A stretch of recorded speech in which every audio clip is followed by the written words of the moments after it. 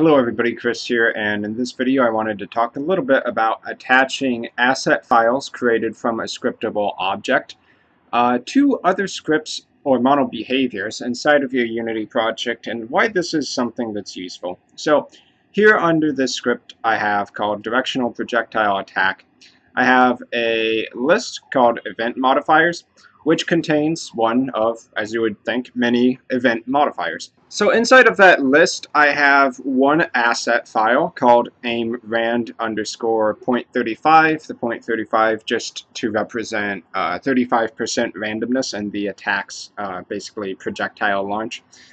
So that is actually an instance of a script, and the script is a scriptable object, which is one of the two categories that you can really use inside of Unity. One is mono behavior, which is what you use for most stuff, but the advantage of using a scriptable object is if you set it up right, you can just create many different scriptable object files, .asset files, that you can attach to scripts as you please without having them directly attached to a mono behavior. So you can use a scriptable object without that object being directly attached to the mono behavior.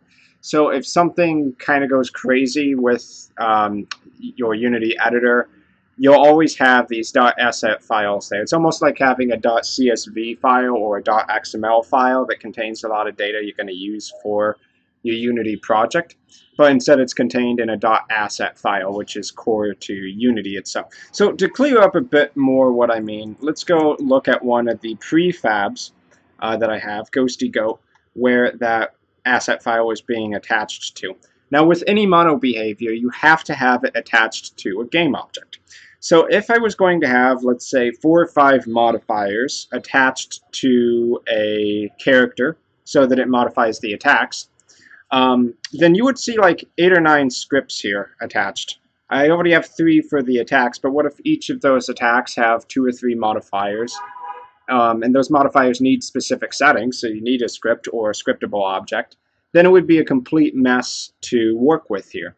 But by having them stored in .asset files, reusable across different scripts, it kind of cleans things up a bit, in my opinion. So let's take a look at what a scriptable object actually looks like. I have this class aimRandomness, which is inheriting from a couple classes. Down the line, you go back to the base class, which is projectile modifier. Inherits from scriptable object. This base scriptable object is specific to a plugin I'm using. It's called Vax, and it adds a couple features to Unity.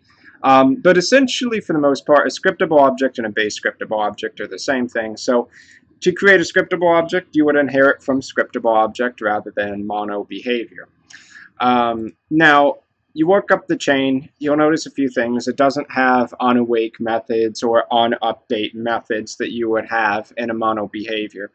So anything that you're going to have happen here, you're going to need another way to define that. You can't just have it update every frame unless you're going to have it update every frame on the mono behavior script which you're attaching it to. So in my case, what actually happens here is that this mono behavior script, the directional projectile attack, runs these scripts, the methods inside of them, at the time when they're supposed to execute. So basically this manages these other scripts and lets them know when they're supposed to execute. Now how do I create these .asset files out of their scripts? Well, I have menu items created for each of those scripts, where I can go into Tools, Heart, Battle, or Create Projectile Modifier, and then the projectile modifier type that I want to create. So if I want to add a new aimRandomness down there below, I just click on that script, it's going to make one for me. I can set the details in there, rename it, and put it in whatever other scripts that I want. Now how you actually do that isn't too complicated. You would just create basically a create asset method, and I don't think you have to have this in its own separate class. This is just to separate the Unity editor from the actual in-game scripts. So inside of this script, there's a method called create asset, and that's how it creates the asset in the folder. As you can see, it uses Unity editor asset database.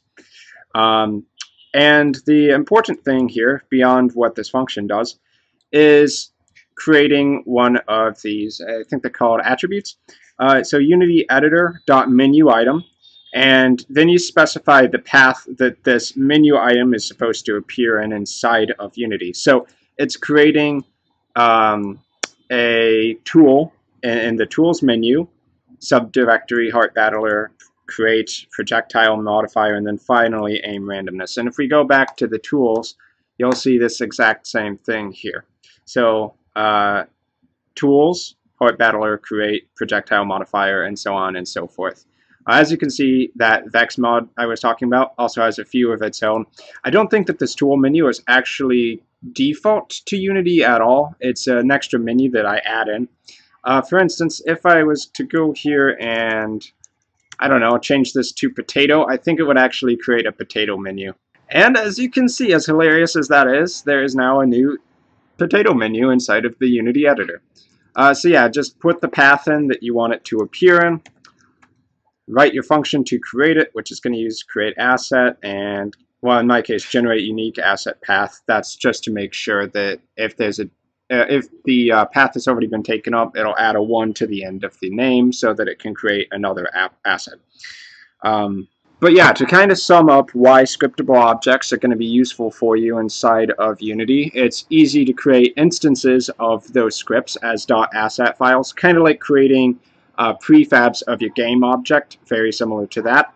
And these asset files you can attach anywhere that you're going to take one of those files, basically. So you would have like a list of the scriptable object type, and then you can put as many of them in that list as you want, or you can just have a single item variable and attach it there. And I'm finding that it really does help to clean up your script management, so you don't have to have a billion things attached to every game object. You can separate it between the inspector and what you actually have in your directory. And beyond that, if something does go wrong inside of the inspector, it maybe loses references to things, you will always have these .asset files inside of your project, so you can easily reattach them. The data here isn't going to go away unless you actually delete the files. So it may help you in big projects for not losing all of the work that you've already been doing. So I've been Chris. I hope this gives you an idea of scriptable objects inside of Unity, what their purpose is, why they're useful, and how you can set one up for yourself. I do recommend you give it a try if you haven't already. So thanks for watching, and hopefully I'll see you guys in my future videos.